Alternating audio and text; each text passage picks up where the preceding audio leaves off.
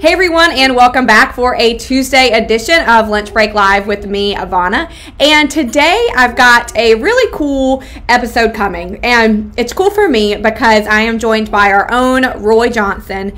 And I have worked with Roy for about 5 years now, and we've been colleagues and friends for a while. And me, like so many other people, I think, were very surprised when Roy made an appearance on Sunday night on our TVs on the ESPN docuseries The Last Dance. Roy kept this one to himself for sure.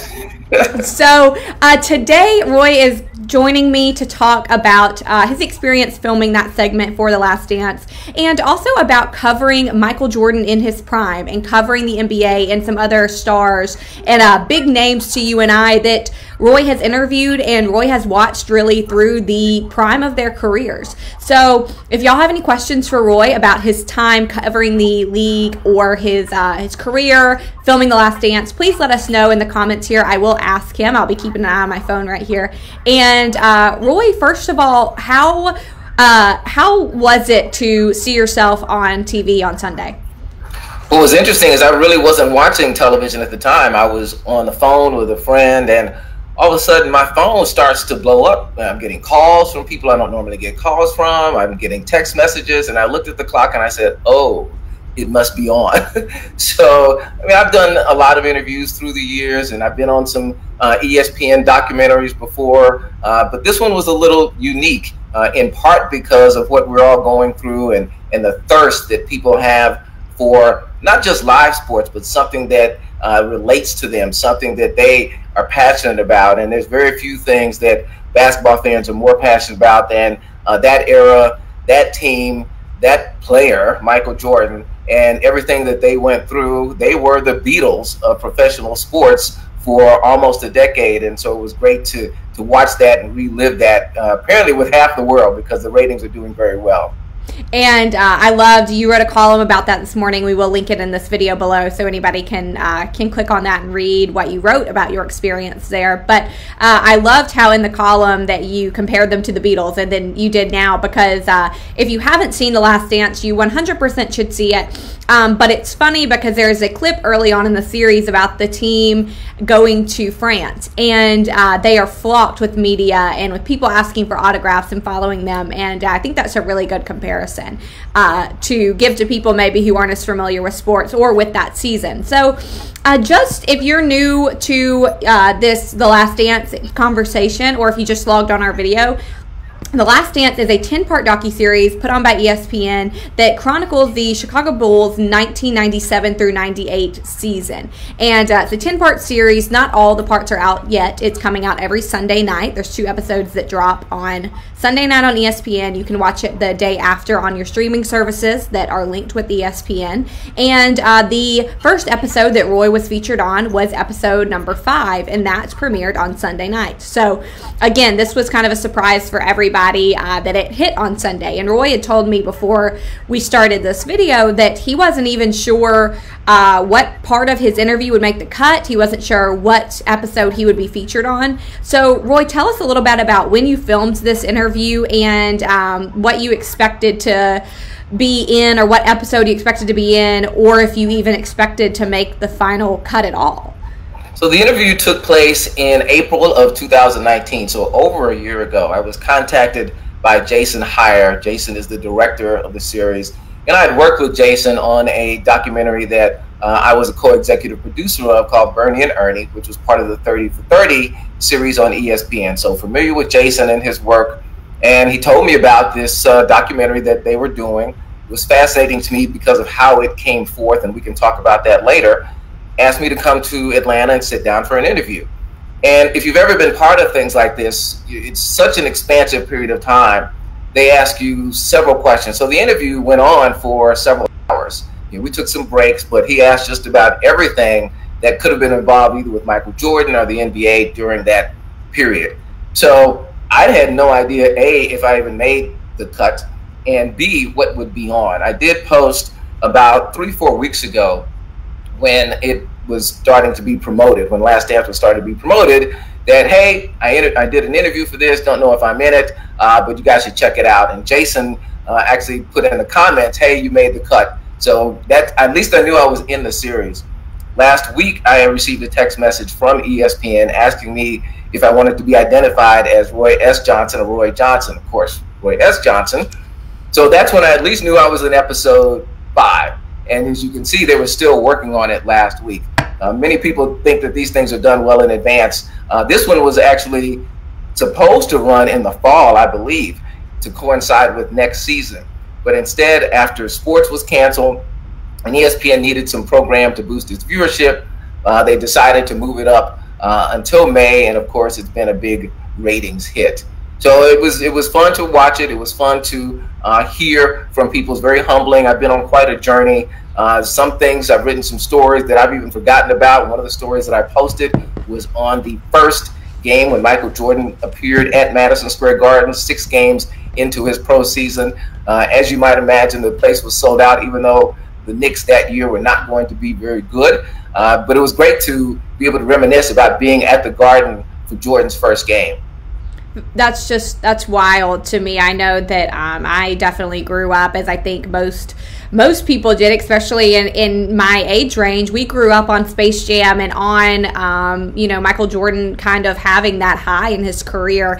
And it's very interesting that you were there and you were reporting and you were editing and in the business during this time and covering pro sports. I am going to put up on the screen here, I'm going to replace my face to show y'all the cover of the magazine that Roy was working on at the time and did this story called The Jordan Effect. And this is, like I said, this is the cover of that magazine then. Says exactly how many billions has Michael Jordan pumped into the economy. And tell us a little bit about this story, Roy, how this came to be and what it was like reporting on this. Because I imagine at this time there was a lot of focus on Michael Jordan as a basketball player. But there probably wasn't as much of a focus on Michael Jordan as a moneymaker and as an economy booster. Well, let me give you and viewers a little bit of context. When I began covering the NBA, I was at Sports Illustrated, and the NBA at that time was almost a niche league. Its NBA Finals games were on tape delay, and a lot of people, maybe under 50, don't even know what tape delay is, but it means they didn't even show them live. They showed them later in the evening because people didn't like the NBA that much. Then along come Bird and Magic and totally transformed the league into a global phenomenon.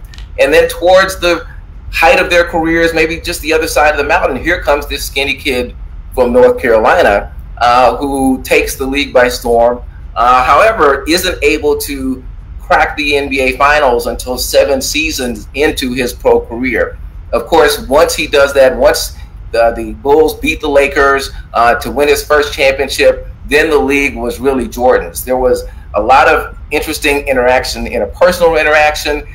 The mantle was passed to this young man, to this new team that was the most popular team. And so by the time this Last Dance season came along, I had moved from Sports Illustrated to the New York Times and was now at Fortune magazine. So I was looking at a lot of stories, including sports, through a business lens.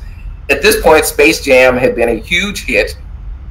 Michael Jordan had really transformed Nike into the market leader in sneakers and sports apparel. Anything he touched, there were no such things as sports videos other than maybe those goofy workout videos before Michael Jordan started putting out video after video. So he made the video market. So we wanted to take a broad look to see at how he impacted the economy. It was a team of 3 of us. We talked to economists, we talked to people on Wall Street, we talked to industry leaders, not just to figure out a fake number, but a number that really tried to apportion a specific amount and what percentage of ticket sales can be attributed to Jordan, what percentage of Space Jam's revenues could be attributed exactly to Jordan. And through it all, we discovered that he had a $10 billion impact on the economy. And if you're able to read the story, I'll have the link later and I'll post it, maybe we'll share it. We really took a calculator and we had every category and we had a number. We kept adding it up as we got to the end of the story. We were stunned that it was $10 billion. And again, this was in 1998. So imagine years later, decades later, how much of an impact, because the Jordan brand is still a thriving brand. He is still the owner of an NBA franchise. So his impact is probably at least twofold from what it was in 1998.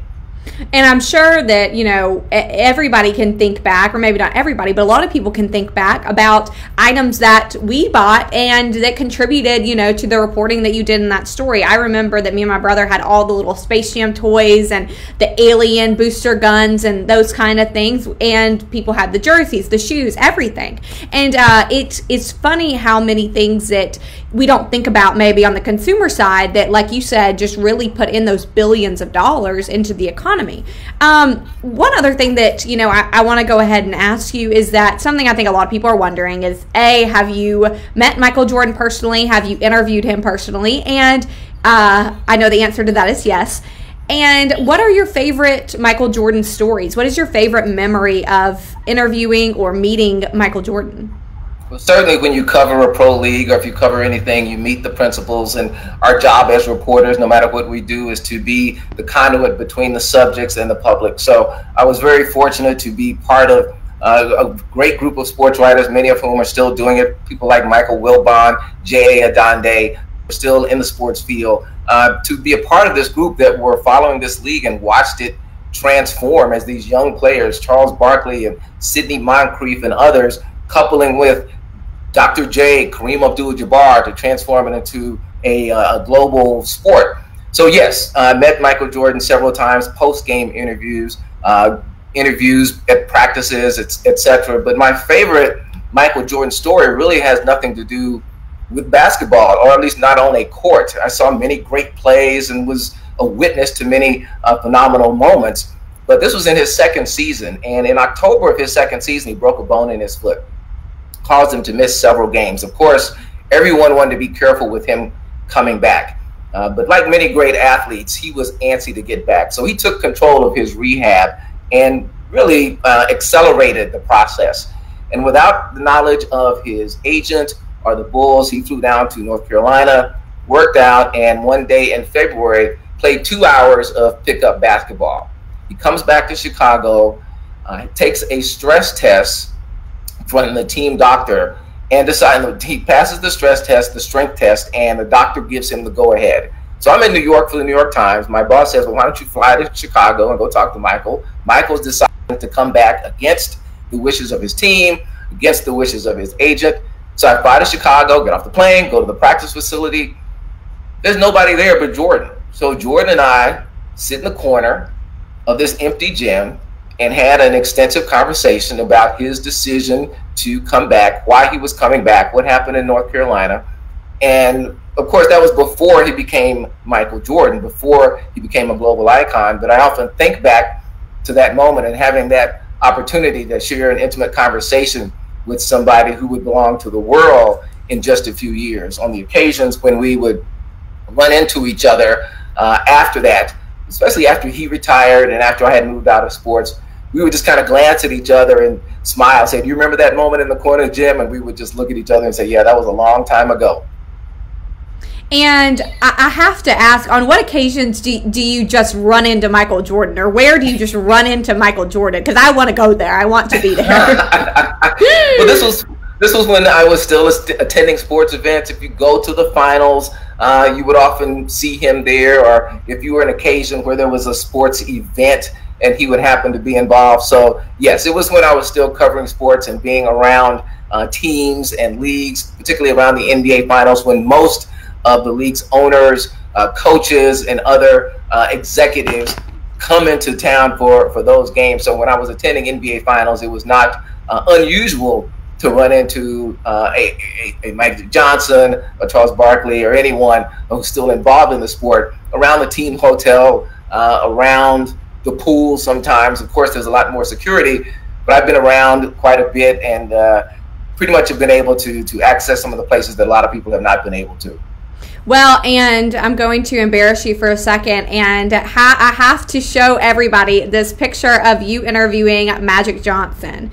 And I know that you sent this to me and we laughed, but my first thought was that he looks so small and so young compared to what he does now. And we all do. We both do. Right, understandably so. But, you know, this just kind of shows some of the people that you have gotten to interview in your career. And that is something that a lot of people can't say. So what is one of your favorite memories? It doesn't have to be Michael Jordan, but covering the NBA and covering some of these legends. We've got Magic Johnson here. You've got one as well of Dr. Dre. I'll throw that up in just a second. But, you know, what is your, like I said, what is your favorite memory? Dr. Dre is the artist. Dr. J. I'm sorry. This is before my time, Roy. I'm sorry. It's all good. What is, you know, all of these different legends?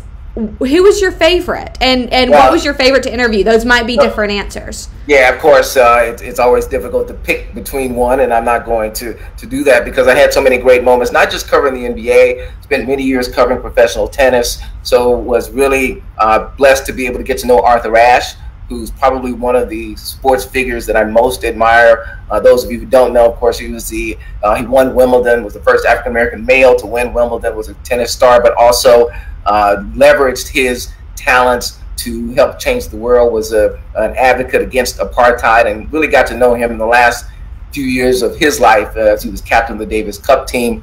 But one of my fun memories is involves Martina Navratilova, of course, another great tennis champion. And as she was studying to become a U.S. citizen, she asked me to help her practice, to help her study for her citizenship tests the next day. So it's moments like that that I remember. John McEnroe and I were at Stanford at the same time. He was a freshman when I was a senior. So, of course, through his career, we often had some nice side conversations as he was, doing his antics on the tennis court, but also being a great champion. One of the moments I remember, we were on a cross-country flight, and John was a little high-strung.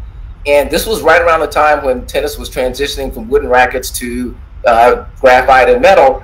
And John, I was in coach, of course, he was in first class, but he stood by my seat pretty much the entire flight and complained about the changes in tennis and how it was going to change tennis.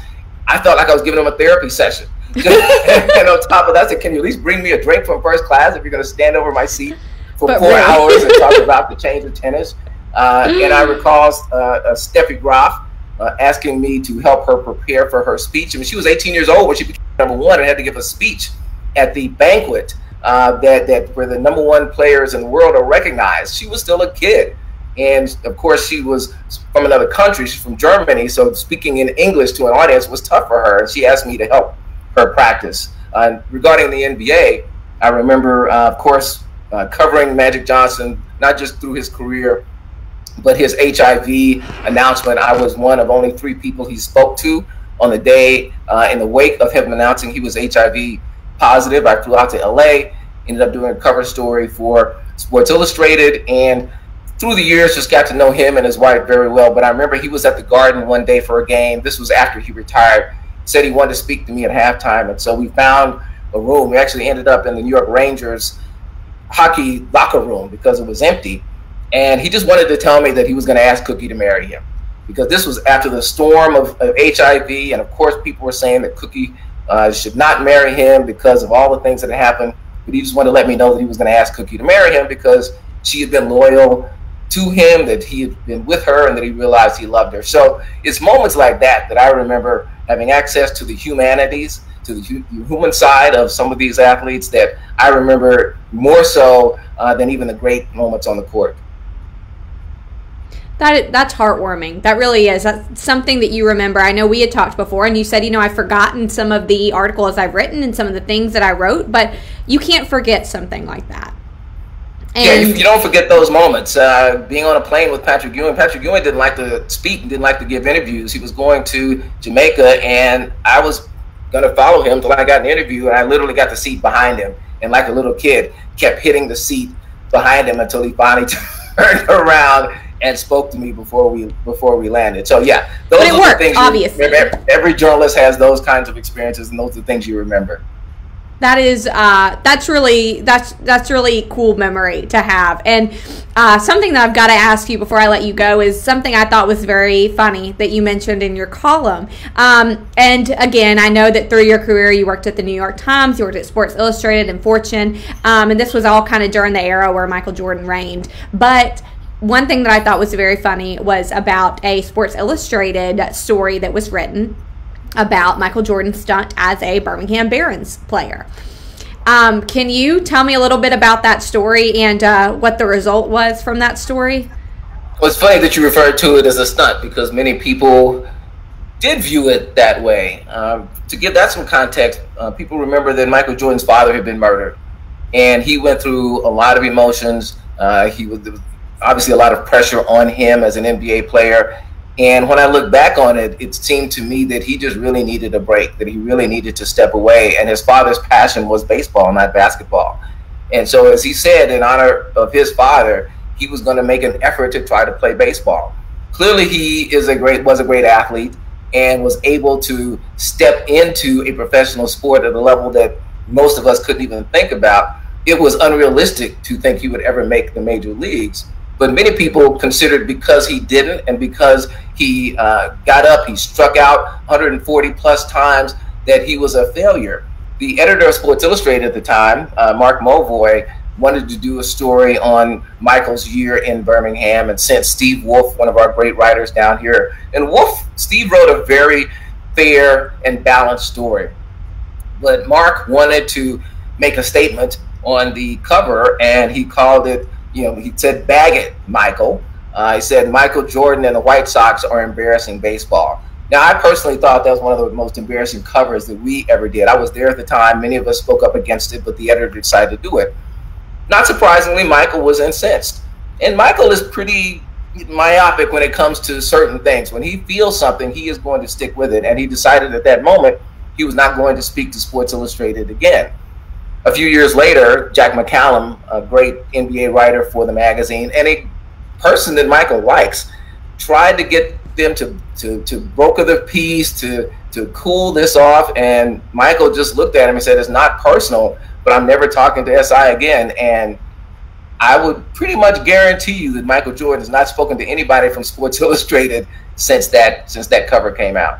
I told you before that we talked that, I respect that. I think that he's holding his guns. And I definitely, for the record, I am a huge baseball fan. I'm a huge Barons fan. I 100% support that year and that season of him being a Baron. I am all in on that. And the way I characterize it is that he tried. Failure is when you fail to try. Failure is not when you don't succeed. So the point of that year for me is that here's someone who risked his reputation to put himself out there publicly in a sport that he was not trained to perform in, and made it to Double-A, actually got some hits, didn't totally embarrass himself, but he tried. So what I try to impart to young people is always try. You may not succeed, but you're never going to succeed if you don't try. So I look at that as it was not a failure. His only failure would have been if he had not tried at all. And amen to that, Roy. I think that, one thing, if you are from Birmingham and you grow up and you are reminded and you are told that Michael Jordan was a Baron, nobody says anything about the record of that year. Nobody says anything about the hits or the misses or the wins or losses. People just say he was a Baron, and that's something that we are proud of, or at least I am proud of. And like you said, it doesn't matter that the record there, he did it, and God knows it's farther than I would get.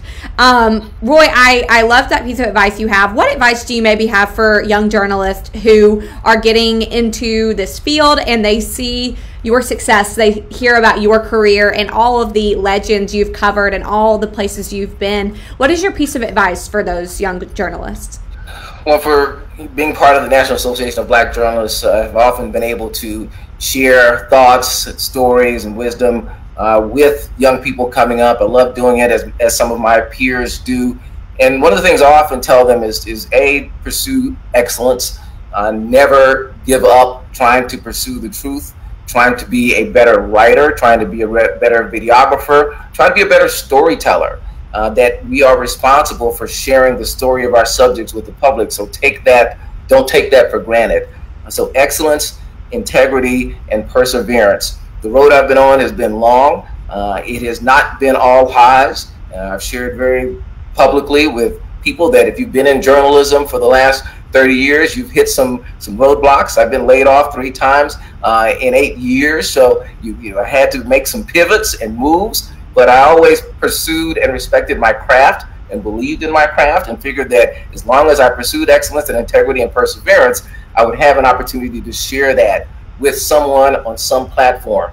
The industry has changed quite a bit since I came in 1979, but it's great to still be here. It's great to be able to do things like this and share stories and share part of the journey with people who perhaps can enjoy it for a few minutes, maybe be inspired to tell the story, tell their own stories in their own way. That's great advice, Roy. And we are, I'm lucky to work with you. We're lucky to have you here at AL.com. And we'll end on that note. It's too positive not to. So thank you so much, Roy. If you haven't caught The Last Dance, you can catch it on Sunday nights on ESPN, Mondays on your streaming services that are connected with ESPN. Michael Jordan, if you're watching, call me. I will have you on my show any day. And Roy, thank you so much. And for the rest of you, we will see you tomorrow. Thank you, Ivana. Pleasure working with you as well.